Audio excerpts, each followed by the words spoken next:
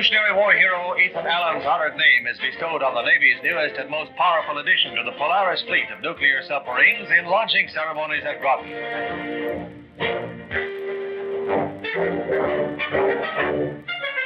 The Ethan Allen is the first sub built to fire the new longer-range version of the Polaris missile. She's christened by Mrs. Robert H. Hopkins of Brookline, Massachusetts, a descendant of Ethan Allen.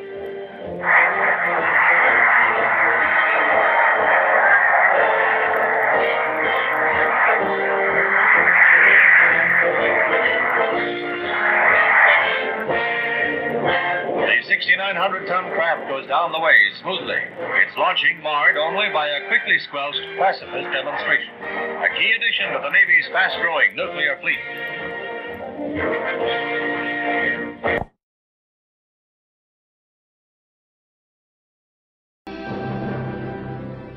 These scenes, filmed in 1962, are of the prelude to an historic weapon system test, Operation Dominic. The ballistic missile-firing submarine USS Ethan Allen launched into the Pacific nuclear test range a fully armed Polaris A-1 missile.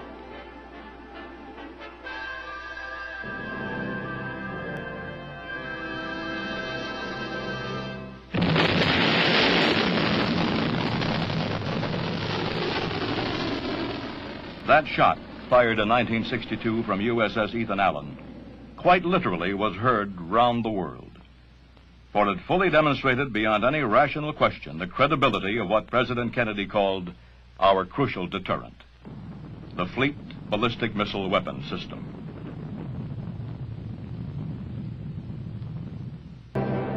I've directed prompt action to step up our Polaris submarine program.